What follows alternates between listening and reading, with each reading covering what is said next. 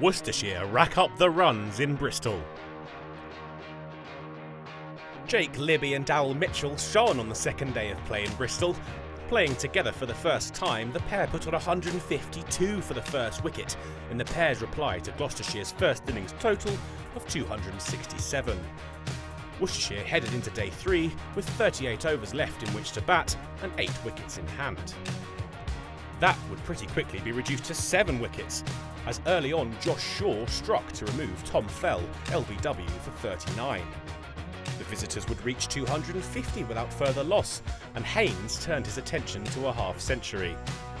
That came as he turned one off of his pads into the leg side for 4, but in the next over he was unable to repeat the shot to the right-arm over bowling of Higgins, who had him trapped LBW as he tried to play across the line.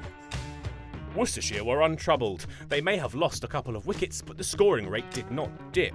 Vessels was the perfect man to attack the Gloucestershire bowlers. His endeavour saw him score a quick-fire 19 off of 17 deliveries, as he and Oliveira helped Worcestershire past 300. Taylor would remove Vessels. An attempted slog over the leg side was well caught on the boundary by Van Buren. Oliveira came out of his shell with Worcestershire's overs almost completed, firing quick boundaries as the score raced towards 350. They'd make it through to lunch without further loss, the score now 336 for 5, and Worcestershire enjoying a lead of 69 runs. With 8 overs left to bat, Worcestershire showed the form that saw them reach finals day last year, as Oliveira and Cox went on a charge. Over the next 48 balls, the pair added a massive 92 runs to the total. No Gloucestershire bowler immune to their brand of barnstorming cricket. It meant that when they reached 120 overs, Worcestershire had become the first side to register over 400 in the Bob Willis Trophy, finishing the innings on 428 for 5. Gloucestershire 161 runs behind the visitors. The score put the pairs in a commanding position, with their hosts yet to bat.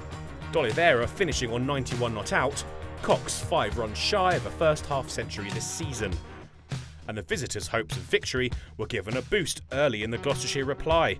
Hammond caught at second slip off the bowling of Morris by a diving Darrell Mitchell. The home side added just 20 to the score before Worcestershire had another.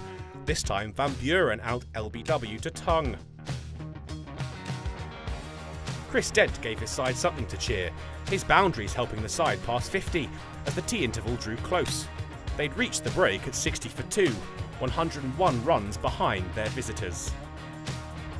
Dent, now joined by Hankins, offered some resistance as the evening session got underway. Both men played a watchful innings, boundaries less of a priority than ensuring they weren't skittled for a low total. The skipper's knock was rewarded with a half-century, his side now closing in on 3 figures. That landmark came with a single off the bowling of Oliveira. For the remainder of the session, the going was slow. Dent was conscious of the value of his wicket, only occasionally finding the boundary where possible. The home side knew that with their skipper at the crease, they had every chance of all 3 results on day 4. But disaster would strike with 14 balls remaining in the day. Movement off the seam from Chris Morris was enough to find the edge and see the Gloucestershire captain depart for a well-made 67. The late wicket left Gloucestershire 135 for 3. They'll be confident they can set Worcestershire a decent total, but with the firepower on show in the pair's first innings, anything looks achievable for the visitors.